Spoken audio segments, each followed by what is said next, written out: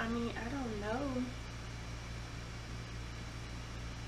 Can't remember what you said like this.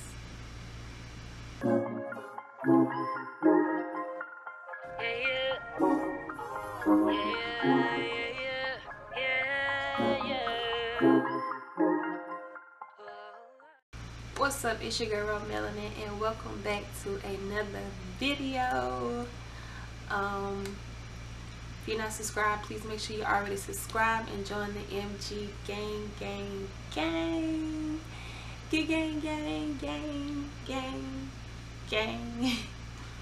Okay, so I'm back. Y'all ain't seen me sit and talk like this in a minute. So today, tonight, whatever you may have, I got a little bit of time. AJ is asleep. I'm really gonna try to get this video done. I need a new camera. I need some new batteries or something, because it's not working out right now. But yeah, welcome to another video. This is a postpartum update video. Real quick before AJ wake up, because I don't even know how much time I got. So we're just gonna get straight to it. No, this ain't gonna work. This ain't gonna work, baby.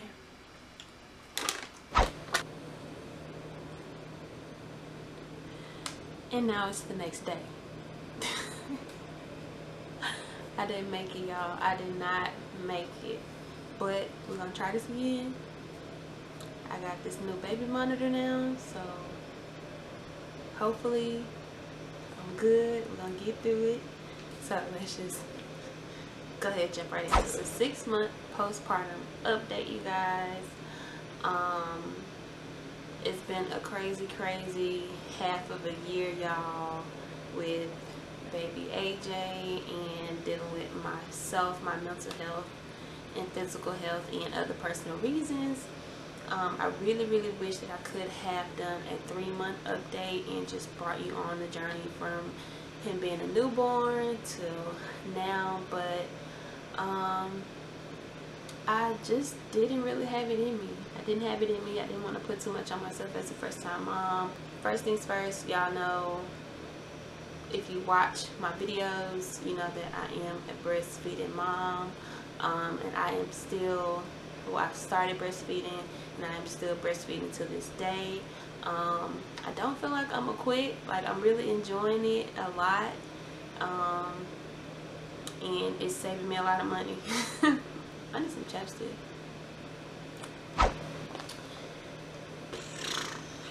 Every time. But hey, let's get in the middle. Okay. Let's see, you still a fan?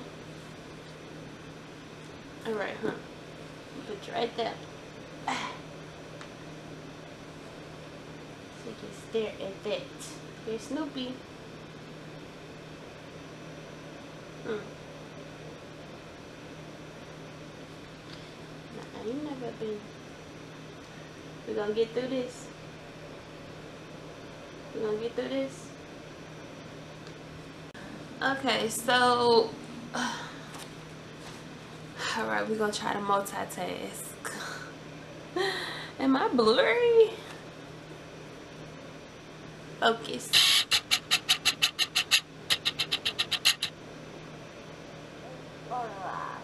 Thumbnail.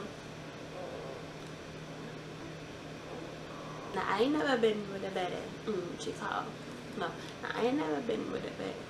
She calls her attitude as had medicine, but wait. Now, I ain't never been with a baddie. She comes so attitude as had medicine, but I'm calling her Maddie.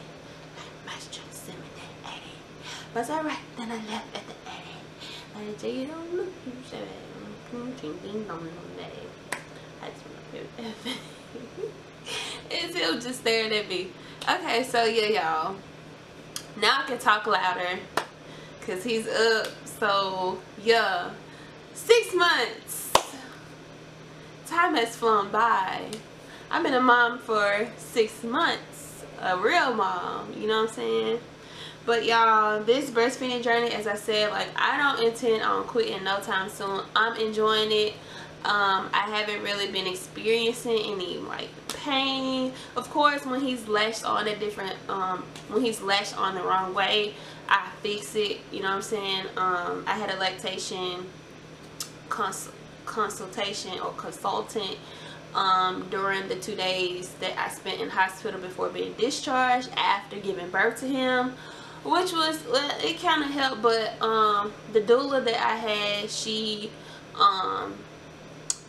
what's the word, educated me on some things as well. And then it's like, when you know, like, if it don't feel right, that's with anything, it's wrong, you know what I'm saying? So you just gotta fix it. So I'm 6 months in, 6 months strong, 6 more months to go.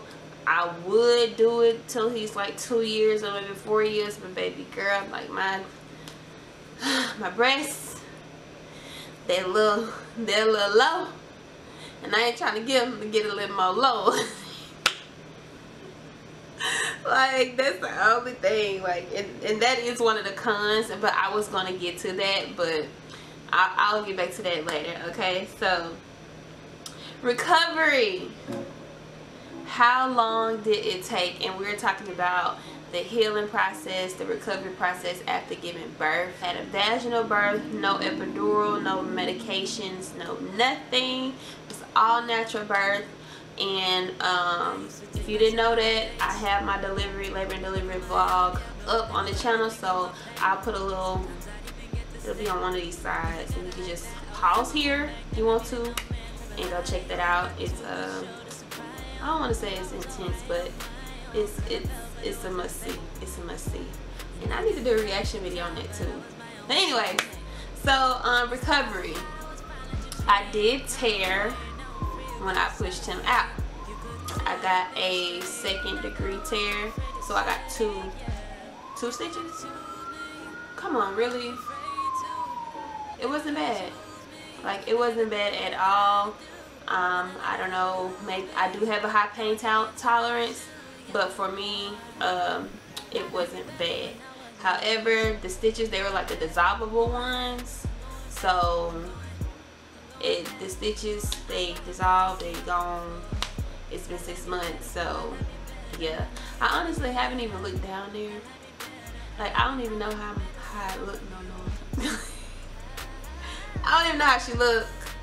I need to though. I want to look, but I don't know how she looked. Like, I know how she looked before, but I don't know how she look now. Anyways, that's probably too much information. So recovery didn't take long. I think they tell you, I don't remember how long they say it usually takes for you to heal from a vaginal birth, but I was able to walk afterwards, after they stitched me up and they moved you to a different room. Of course I walked slow. I kind of had it was a little wobble, but I was able to walk and everything, so that was good. And what else? Oh, they say that you have to pass stool after you give birth, like within the, like, you can't, they won't discharge you if you don't pass stool, like if you don't boo-boo.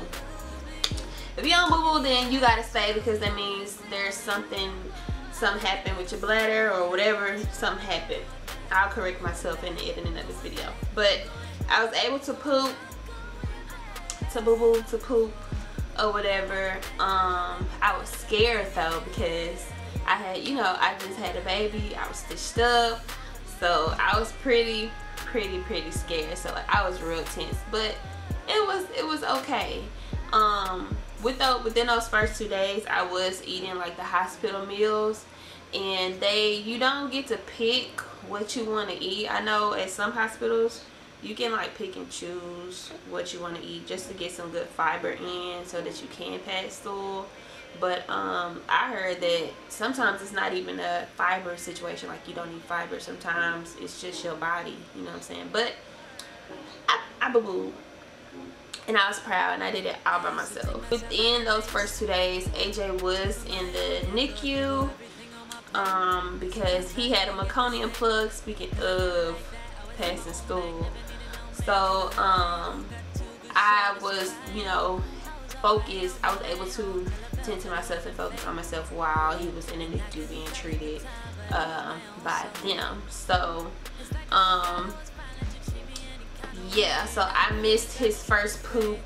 I missed his first bath. Like, I wasn't able to give him his first bath.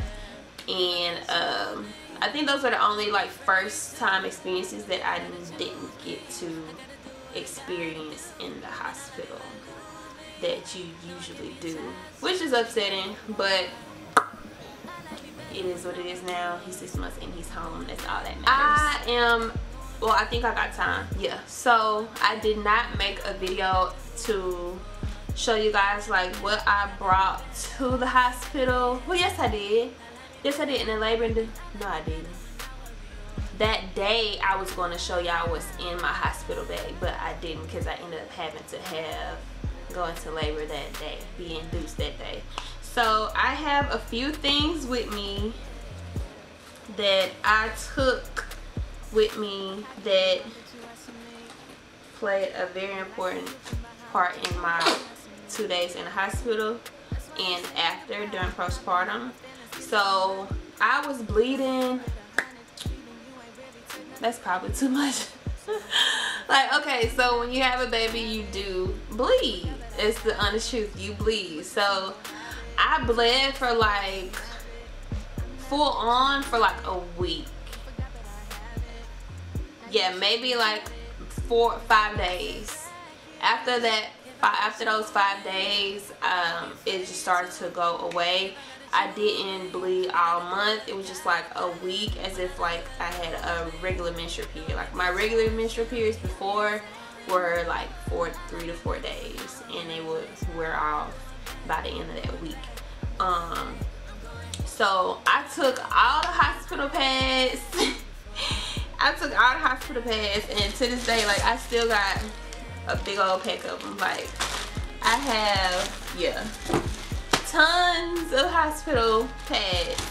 But I did buy my own pads too, by Always. Like, I wear, I'll just call them sanitary napkins for those who like clean ears. But I did buy my own sanitary napkins, which I should have just ran through these. I wore these, well, in the hospital, I wore their pads, and I wore the undies that they give you, which was real comfortable. And sometimes when I did get uncomfortable, because when you sleep, these are wingless, and those, they're pretty secure.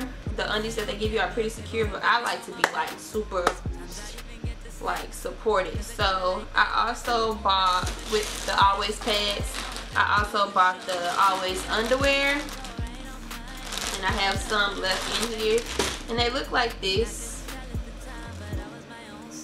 Maybe it's too bright. They look like this, and y'all, these are good. And once I started to have a lighter menstrual flow, whatever you want to call it, I wore my Always sanitary napkins, pads, with my underwear, with my regular underwear and tights.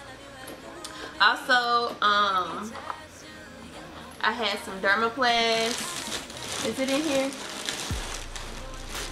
It's in another box, y'all. I'm all packed up. If y'all been watching, like, I'm packed up. It's in another box. But the Dermaplast works. Oh my god, like, ooh, them little stitches. Cause sometimes them little stitches burn a little bit.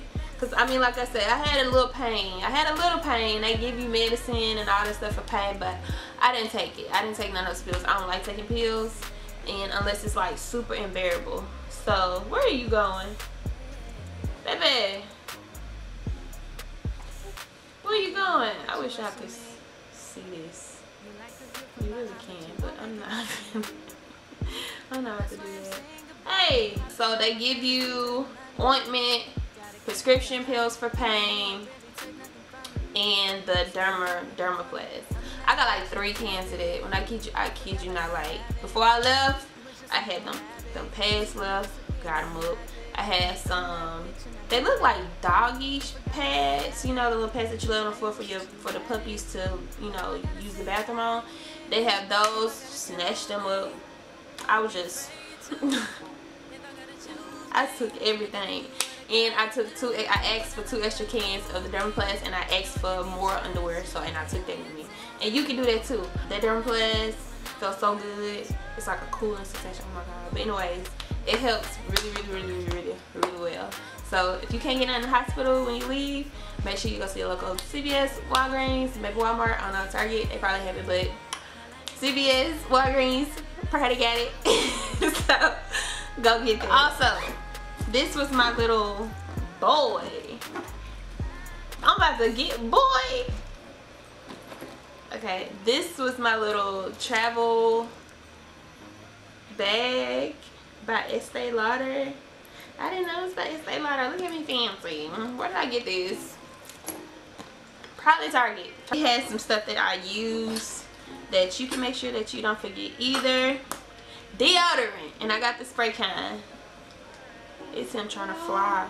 I had some Q-tips that I didn't. Did I? Yes, I did, because they open. Q-tips. I like to keep my ears clean. I don't know about y'all. Hand lotion. I got this exfoliant brush because I had to wash my face really well because, baby, I was sweating. I think I had a little makeup on the day before. My facial cleanser, micellar water, and moisturizer. Okay, body wash. Y'all, they tell you when you have a vaginal birth, they tell you not to use any soaps and stuff like that. So I really just put this on my skin. I wash my body, but you can't put none down there. That's pretty much it. That's important. It's some little liners in here, but I don't think. Oh, I still got my little hospital little wrist thingy up in here. But yeah, that's pretty much all that you need. Everything else that they will provide, unless you want some extra in, you know, like your clothes, your socks. And last but not least, and I almost forgot, because you know, even though you can't put soap down there, you gotta clean it up. Gotta keep it clean and dry, you know. So they give you like this little bottle that you put water in, and I wish I still got it, but I put some coconut oil in it, and I use it for coconut oil to put in my scalp, or I use it to put on my body. But I went and got a Frida Mom Perry bottle, and let me take it out, and it looks like this.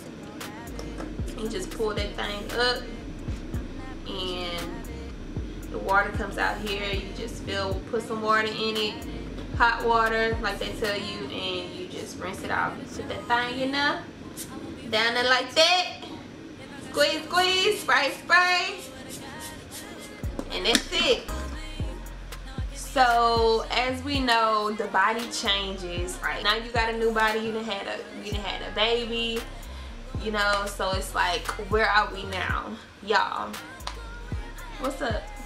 You want your passy? So my body then versus my body now. I should do a little clip of my body now, but I have videos of my body after delivery, and I think I have it like a week or a few days after, a week or a few days to a week after. Then I think I have like a 3 month, and I think that's it. But I will put them in the video, and you will see here.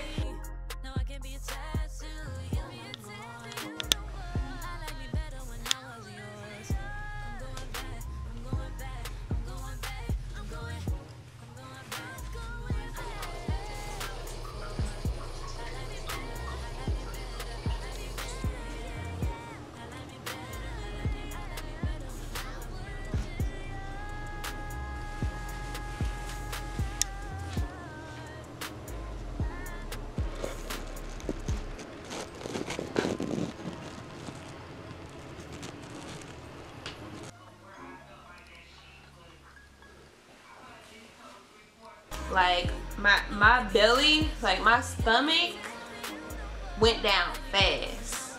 Like it went down so fast, y'all. And the weight that I had, which I'm tight. I'm real tight about it because I'm drove. Because I wanted to keep that weight. And it left. Like it left. After that first week of having him, oh baby, them pounds was gone. So it's like I feel like I'm even smaller. I'm smaller than I was before I had him. and I'm assuming breastfeeding took a part in it too. But like being toned, like the muscles that I did have, like all of that is gone. Like all of September and October I worked out just pretty much every day in September. October I was working out a few days a week to regain my strength, you know, contour my new body, you know what I'm saying? But all of November I've been slacking, and that's my fault. But I am working on getting back fit. It's just pretty hard because when you're breastfeeding and you have a goal to gain, breastfeeding make you lose a lot of calories. You lose a whole bunch of calories because you're giving those calories to your baby. But I'm content with where I am now. But once I'm done breastfeeding, oh, it's over with. Like, gains is coming. Because I don't know how to do it right now. But that's what it is. I use Palmer's body oil and Palmer's cocoa butter lotion, which is like my go-to. I've been using Palmer's cocoa butter lotion since high school, middle school probably. But yeah, I've used that. I have stretch marks around my belly button, just a little bit, but they have gone away. My stomach has tightened since I had started working out, and I don't have that much skin left like some moms may have, a whole bunch of skin. So I was very, very, very lucky. I don't know if they played a part in me being so active, like I don't know, but minimum stretch marks, and I use my body oil, and my skin is now lighter. I'm just now getting my skin color back. My back and the back of my legs are still transitioning, but for the most part I got my color back. I don't know if y'all know or knew, I don't remember putting it out there, but the back of my body got dark. Like it was a whole different shade, and you can see the lining to where it stopped and ends on my body too. And his body, AJ's body, ended up being the same way. Like he had the same marks behind his arm and his legs too, which is pretty weird. But yeah, for the most part, that transition was pretty sweet, nice and neat. It was nice and neat. But clothes, I need a whole new wardrobe. My hips, they spread it a little bit, they didn't go back. So pants is tight, pants are tight, all of it. So, but all in all, I'm grateful. I'm grateful. If you do not know, like with breastfeeding, you don't have a menstrual, you don't have a cycle. But y'all, I had my first cycle in November. It is now December. I had my first cycle at the beginning of November, and y'all, I was so mad. I was livid. I was livid because I'm like, no, like I was really enjoying this, and now I gotta go buy some tampons and go buy some pads. Like now I gotta go buy. I was enjoying keeping that coin in my pocket.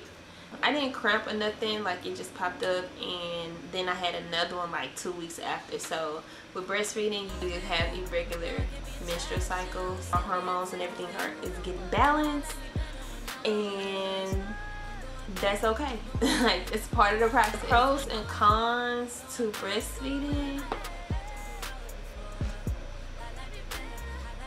Okay, so one, for me, the cons, we'll do the cons first.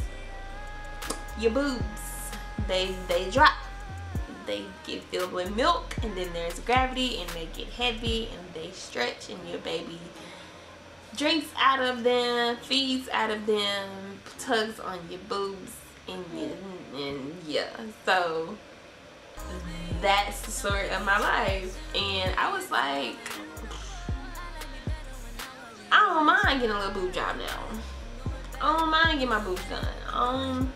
At this point, I'm convinced I just might get my boobs done, like for real. Another con is, or I want to say it's a con, but it's something that you should consider, is, you know, your nipples may be flat or inverted, and you may need nipple shields to feed. So that's what I needed. AJ fed through a nipple shield that I got in his diaper bag. I will show y'all, but yeah, for his first 2 months, or yeah, about his first 2 to 3 months, he fed from a nipple shield. After that, he didn't need it no more. Like, he pretty much pulled out from the suction end. It was easier for him to feed now without the nipple shield. With consistency and dedication, yeah, baby, it'll be good. It's after first 2 months, and y'all be good without it. Pros: you don't have to buy formula. You don't have to spend money on formula. You don't have to buy tons of baby bottles and worry about cleaning baby bottles all the time consistently. Breast milk is way more nutritious than any formula. Formula is like a mimic of breast milk. It's a wannabe. The bond that you get when you are breastfeeding your child, it's a different type of bond. It's a different sense of energy that you give and receive within your baby. Yeah, and for the top 3, those are the best pros. And this my son, and I'm a breastfeeder. I'm gonna stand beside him. Yep, that's him. That's mine. I'm gonna stand beside him. This my baby, and ain't none of y'all gonna mess with him. Ain't that right? Okay. If you made it to the end of this video, you are a real MG gang. You loyal, and I appreciate you very much. If you are not subscribed, go ahead and subscribe. You don't watch this whole video, and you be watching all my other videos, but you're not subscribed. Like, what's up? Don't make me beg you. Don't make me beg you. Subscribe to the channel. Give this video a thumbs up. Comment down below. Show love. And yeah, I'm gonna see y'all in the next videos. I appreciate y'all for sticking around. I'm really trying to figure out how I'm gonna be consistent with this, but I will start off saying it, and at the end of all my videos, make sure you guys are staying prayed up, staying positive and patient, and with those 3 P's, you will get through anything. Thank you, and I will see y'all in the next video. Gang.